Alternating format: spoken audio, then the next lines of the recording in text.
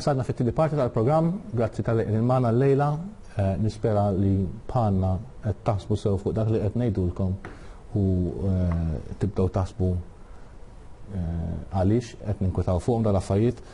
Magħna fuq il-linja l-lejla għandna intervista ma' Dr. Michael Effler. Dr. Michael Effler huwa wieħed minn grupp fl-Ewropa Stop TTIP.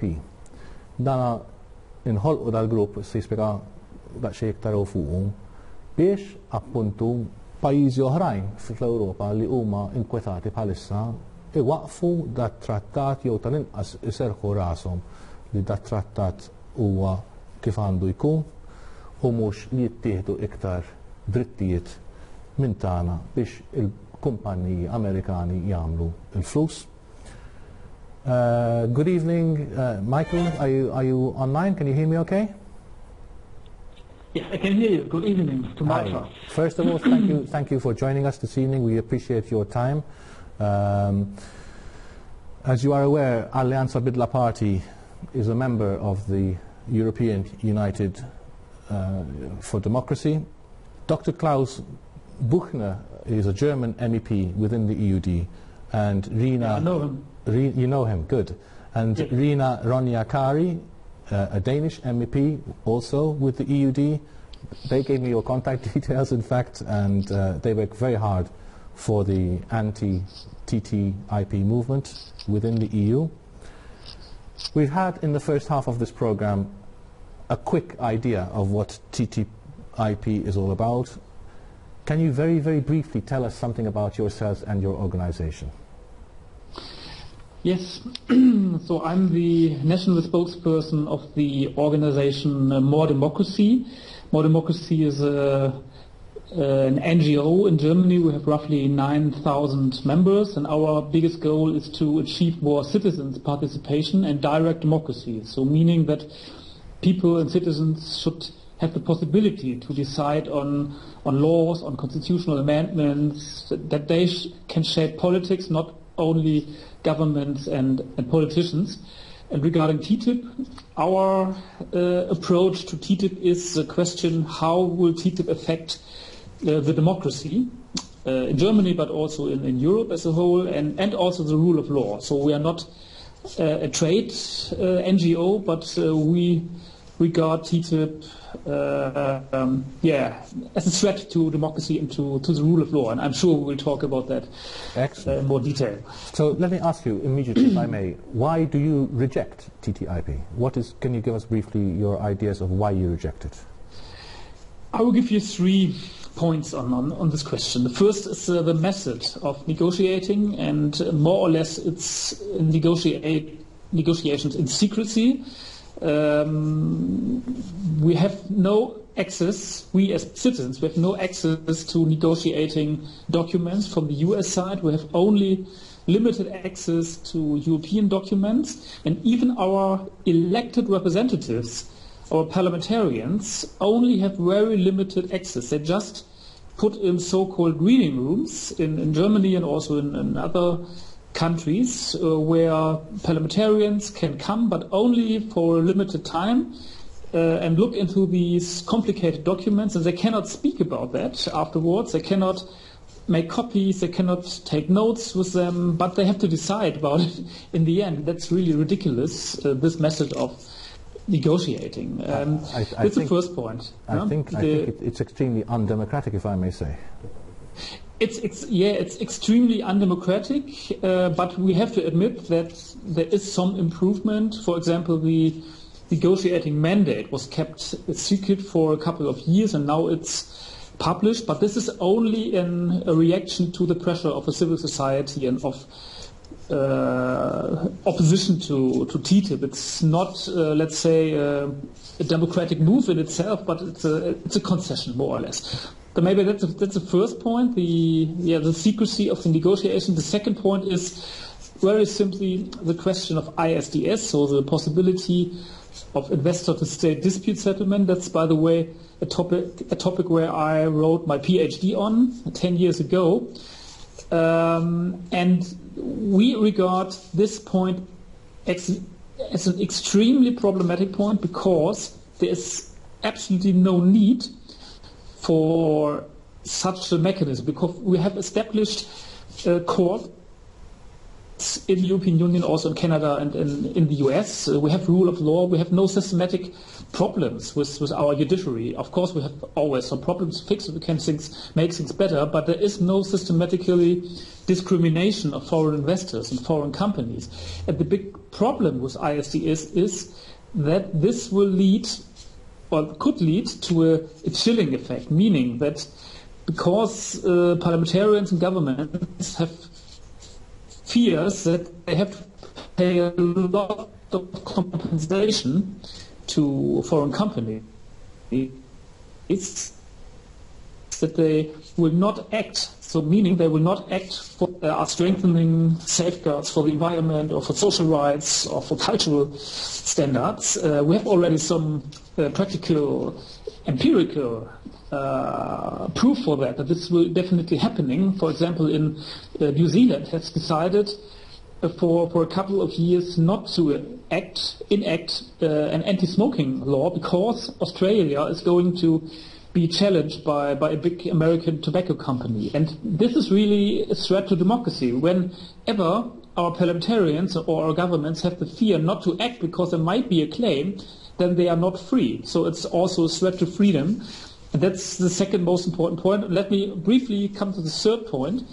That's a possibility that will give lobbyists on both sides of the Atlantic a better say in legislation. That's called regulatory cooperation, meaning that every trade relevant new law could be challenged, not legally challenged, but politically challenged by the other side. Meaning, for example, the European Commission will make a law that would lead to more climate protection. Then the American side can, at the very first planning phase, say, oh no, we don't want it, and we want to ask our stakeholders, meaning our business lobbyists, what's their stance about it. And that's really, really bad. This has nothing to do with trade, by the way. That's a direct threat and a direct attack on our lawmaking procedure. It's highly unknown, and sorry to be so long. But this is the third most important point. If I just interrupt you. So basically what you describe in the third point there is literally that conglomerates, big corporations can literally control the laws of a country by indirect threats, if you wish, if I'm understanding you correctly.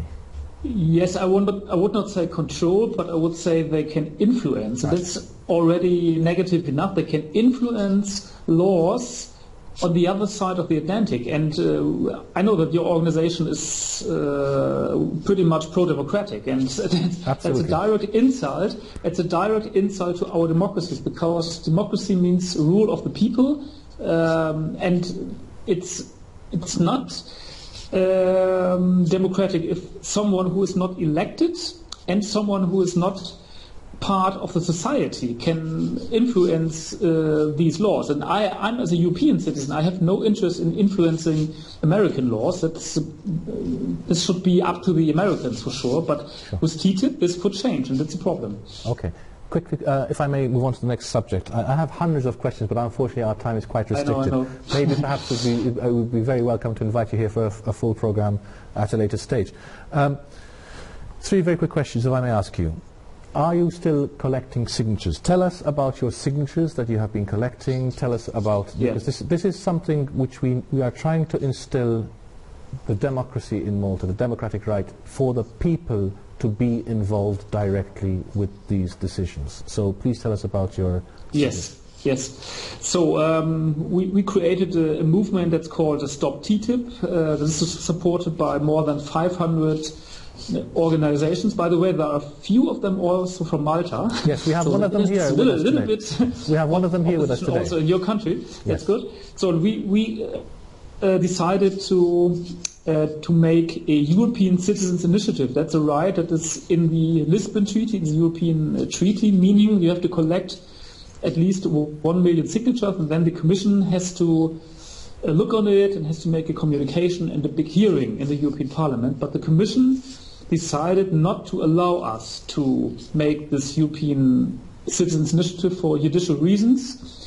We decided then not to give up and to make this ECI on a self-organized basis. So we started in October 2014. We ended last year in October, so 1 year, and we collected 3.3 million signatures in the whole European Union. I think this was one of the most successful signature campaigns in the European history. 3.3. This already shows 3.3 million. Yes, 3.3 million. And still, yes. Still, the European Union is listening, not listening.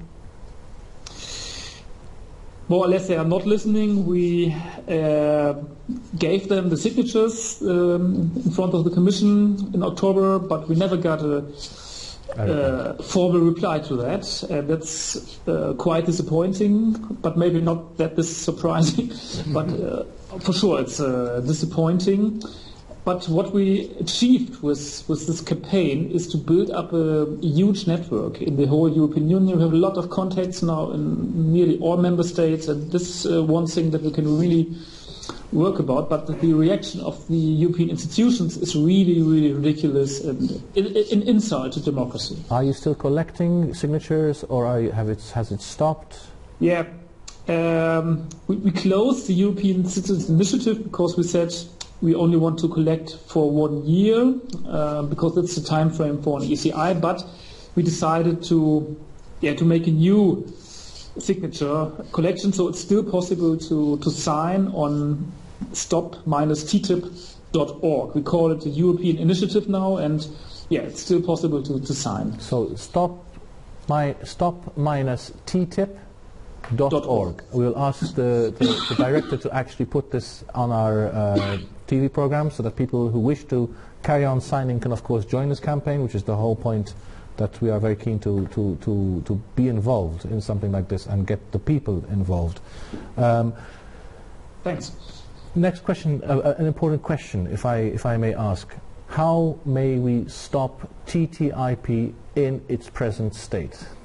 Is there a mechanism to stop this? What do we need to do to achieve this? To get our MEPs to take us, the people, seriously? Yeah, that's of course the mother of all questions. So I try to be brief, but maybe it's a little bit more complex.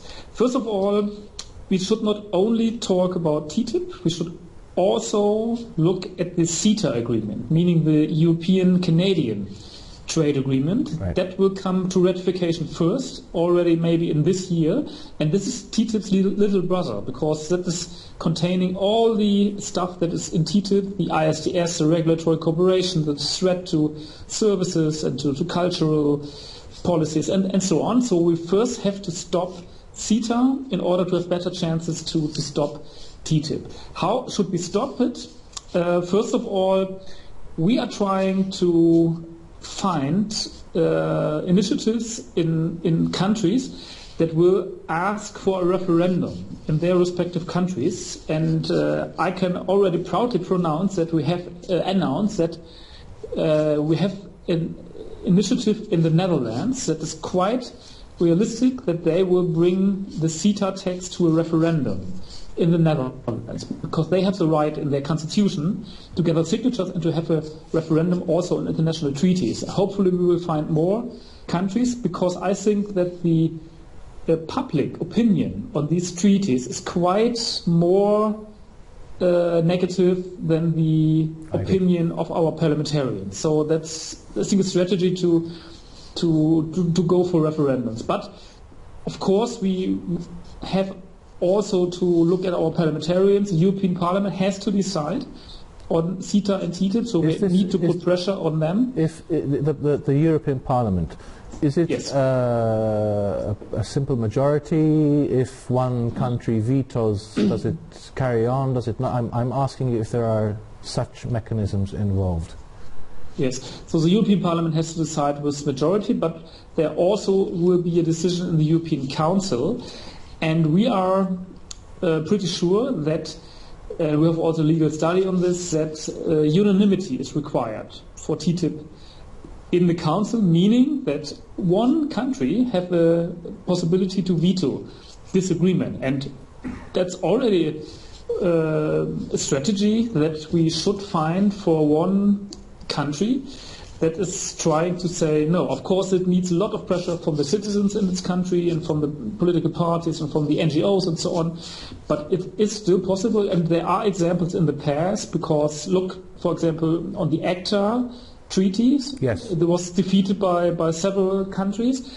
Look at other treaties like WTO, there are examples that you can block even such big treaties. So we try to find which countries have the best chances to block it in the Council. Okay, so basically what we're saying here is that yes, there is still hope.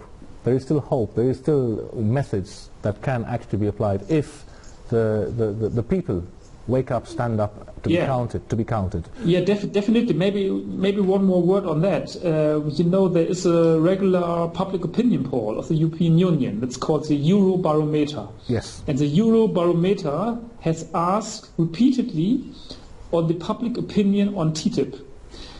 And in the last poll, there was a drastic change for TTIP, meaning that the negative side has raised. So there are more and more people against TTIP, and we have now a majority against TTIP in 4 countries in Europe. That's Germany, Austria, Luxembourg, and Slovenia.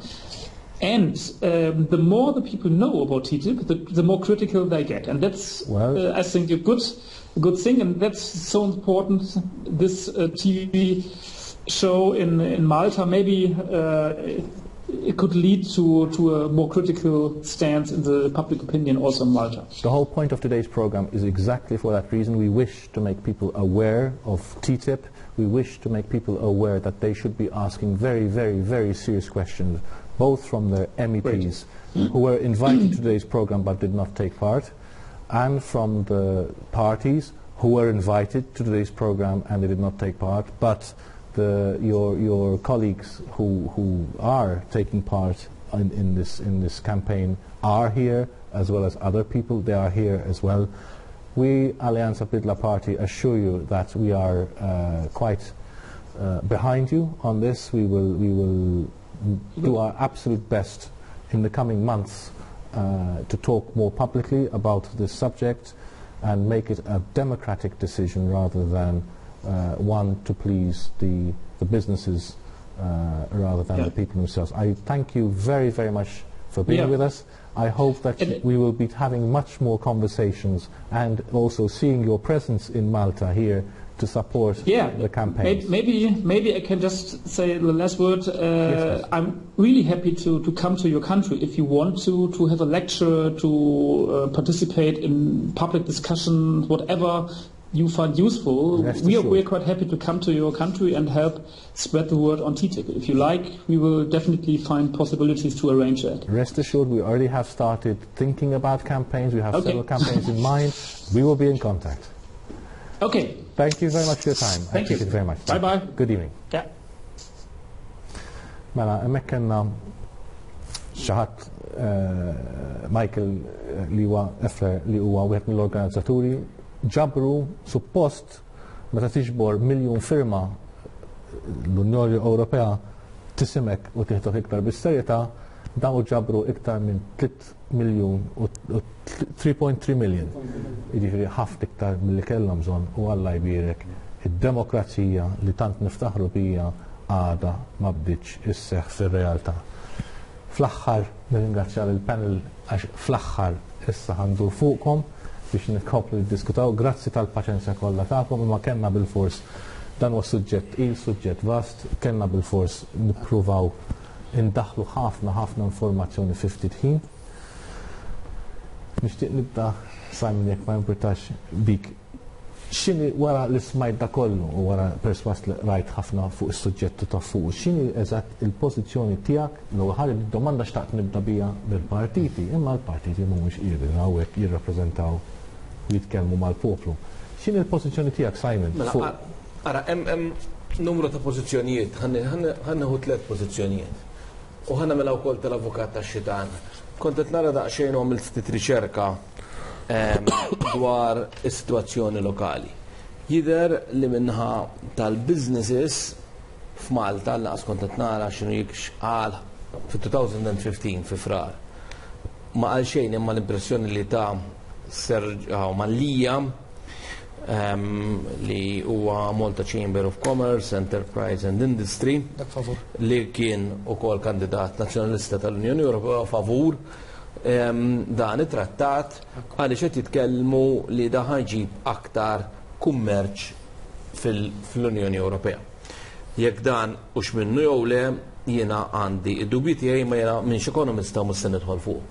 Mbagħad kien hemm it-tieni punt li hawnhekk ftit li xejn ħareġ. Naħseb waħda mill-aktar raġunijiet li ġabet question mark dan it-trattat kien meta beda jitratta elementi ta' natura diġitali. Fordieri id-drittijiet tiegħi bħala ċittadin fl-użu tal-internet. F'dan it-trattat għall-inqas x'inhu jintqal sissax il-problema li hawn naħseb din hija ċara u tonda li hawn ħabi warajh. U ħafna drabi meta jkun hemm il-ħabi hemm il-biża'. U naħsibx li dan il-biża' ġej mix-xejn. Naħseb l-istorja tal-ħabi dejjem nuriet aktar aspetti negattivi milli pożittivi. Jekk hemm aspetti ħafna pożittivi xemm tiftaħar bihom. Toħroġ tgħidhom minn quddiem. Issa li segwejt rigward dan it-trattat kien l-element li min juża l-internet ħan nitkellem hekk għal min qed jisma'na. Forsi għandek il-medja soċjali. Nollek li seħ il-medja soċjali, kien hemm kważi revoluzzjoni fuq u naħseb li nkun korrett jekk ngħid li fil-maġġoranza tal-użu tagħhom kienu kontrih. Għaliex qed jaraw fih skużawni, li lil issa mid-dinja ekonomika qed jaraw f'dan it-trattat anki elementi li jista' jnaqqas ħafna mill-libertà li aħna trabbejna fiha u tlajna fiha fid-dinja diġitali. Ġejna qisna qed nibżgħu minn stat totalitarju. Le, nerġa' niġu għal George Orwell, no, vordieri 1984, vordieri li inti għandek kontroll aktar sofistikat qawwi fl-użu ta' kif inti tuża l-informatika. No, kif tuża il-mezzi ta' komunikazzjoni soċjali. Issa, lil minn da kollu nistaqsi għaliex qed isir dan. U għawek fejn nixtieq nagħmel issa il-kontro argument tiegħi li anki argument akademiku. Kien hemm akademiku Franċiż li jismu Manuel Todd li pjuttost huwa fuq in-naħa tax-xelluk imma dan għalija irrilevanti li jagħmel numru ta' argumenti demografiċi biex jispjega numri ta' fatturi. U dak meta kien ġa student ta' 25 sena sar famuż għaliex qabel ma waqa' l-Unjoni Sovjetika induna li dan l-istat ħajaqa. U nduna li dan l-istat ħajaqa għas sempliċi raġuni li skopra li qabel l-1989 il-mortalità fl-Unjoni Sovjetika kienet qed tiżdied. U dak kien fenomenu l-affarijiet mhumiex sejrin tajjeb. Infatti fil-verità meta kulħadd kienet jaħseb li l-Unjoni Sovjetika hija daqshekk qawwija fil-fatwa mbagħad Manuel Todd għamel issa ktib ieħor li jissejjaħ After the Empire li fih qed jara l-waqa' tal-Istati Uniti bħala potenza mill-istatus tagħha ta' superpower. U naħseb ħareġ ċar mill-argumenti li qed jinġiebu li din il-biża' li l-Amerika titlef il-qawwa tagħha qiegħed hemm. Issemmew numru ta' pajjiżi li jien għandi dubji tiegħi fil-verità tħares għalihom mill-lat demografiku kemm huma ta' teddida fosthom iċ-Ċajna. Jgħidu kemm jgħidu fuq iċ-Ċajna bħala teddida ekonomika ċ-Ċajna għandha problema kbira demografika li l-Ewropa m'għandix li din hija li għandha an aging population, għandha popolazzjoni qed tixxeħ ħafna, fatti kien hemm riċentement miżuri li ttieħdu biex fosthom il-wild child li tneħħiet u li tidher ċara li diħa jkollha effett fil-futur fuq il-qasam ekonomiku tagħha. Imma lil minn da jitkellem li l-valuri tradizzjonali Amerikani, vordieri l-ewwel valur x'inhu tradizzjonali Amerikani tlaq mill-Rivoluzzjoni Franċiża prattikament tal-ugwaljanza. Il-valur Amerikan tal-universalità bħala tradizzjoni demokratika huma qegħdin jitnaqru. U anki l-Amerika fuq kollox, ekonomikament, u di kważi tfakkarni fil-film The Wolf of Wall Street, qed tgħix aktar ekonomikament milli fil-fatt tiflaħ. U allura hawnhekk għandek kemm l-ideoloġija u kemm il-militarizmu li dan ħajwassal għal waqgħa tad-dominanza. U jara Todd alleanzi ġodda li jistgħu jemerġgħu fil-futur, waħda hija dik tal-Eurasja, fuq l-Ewropa, alleanza magħha li ġib ir-Russja, il-Ġapan u xi ħaġa li kważi taħsadna li da ilu li kitibhom 5 snin ilu anki mad-dinja Arbija Islamika. Li tidher stramba naf li intom għal-qalbkom u tkellimt ħafna fuq dan is-suġġett biss qed insemmihom lok biex norik li hemm akademiċi li mhux illum laqqas il-bieraħ numru ta' snin ilu ġa kienu qed jaraw daw in-numru ta' movimenti fejn l-ekonomija tista' tmur u naħseb li bil-mod kif qed tkun trattat dan it-tip ta' trattat TTIP huwa kważi qed naraħ kważi ma naqbel mal-pożizzjoni ta' diviża Amerikana li żomm is-superpotenza. Ħajkolli ngħid għandna ftit ħin ħafna, staqt nistaqsik malaj ma importax. Nafu fil-fatt Michael semma wkoll isma' noqdu diġà hemm ċertu sinjali forsi aħna nistgħu nużawhom bħala sinjali. Semma pereżempju il-ftehim Amerikan mal-Kanada, il-ftehim Amerikan mal-Mexico fej l-istess klim li qed nisimgħu illum il-ġurnata mill-Chamber of Commerce ta' Malta fej qalu isma' dal-trattat ħajżid ix-xogħol. Dal-istess klim intqal fit-trattati oħrajn li għandha l-Amerika qrib dan it-trattat biex niftehmu ma' pajjiżi ġirien tagħha u fil-fatt ir-rivers ġara fil-Mexico tnaqsu żdied il-qatt tnaqqas il-business u anka il-Kanada mal-Amerika għandha ċertu problemi. Se għandek Trump jgħidu qed jgħidulu mill-Messikani nagħlqhom barra u naraw ġew maħallsu wkoll borderi. Imma jgħidu għax hija parti mill-diskors. Għax ma tantx għandna ħin. Ħanuru żewġ realtajiet li ġraw fil-fatt diġà għandna l-ewwel image direttur jekk jogħġbok fej fl-Ekwador qabdet kumpanija l-Occidental tħaffer għaż-żejt f'pajjiża għax l-Occidental skont l-Ekwador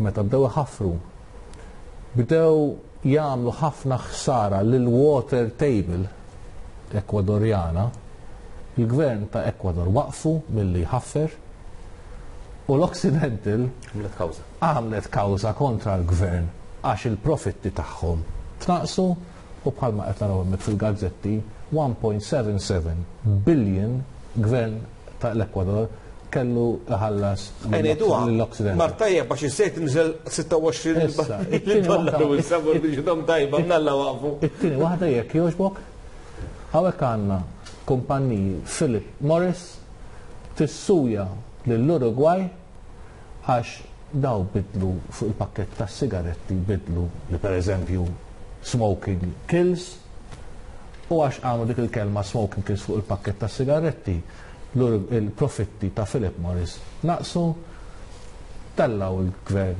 il-qorti u reħħulhom il-miljuni. David, dawn huma każijiet ċari li ġraw diġà. Dawn il-każijiet jinkwetawk jistaw jisiru f'Malta x'taħseb?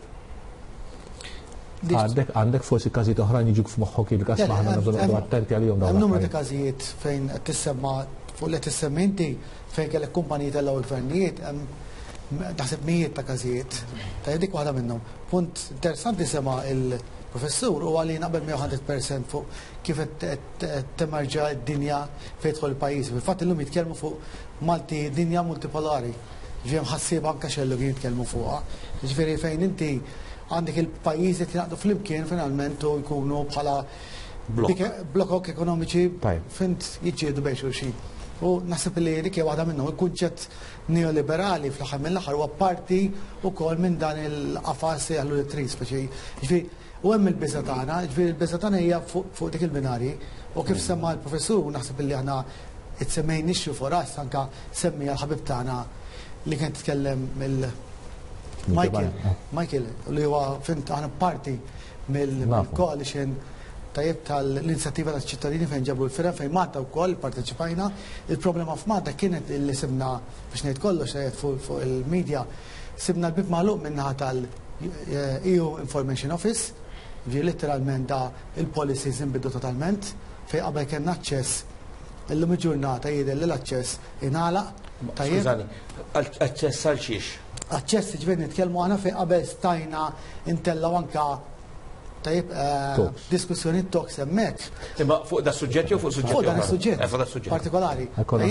ħajkollin waqafkom. Għamlu inna diffiċli. ħajkollin nifhemmek u dal-waqt niġu għat-tielet parti u nkomplu fid-diskussjoni tagħna. Narakom fit-tielet parti.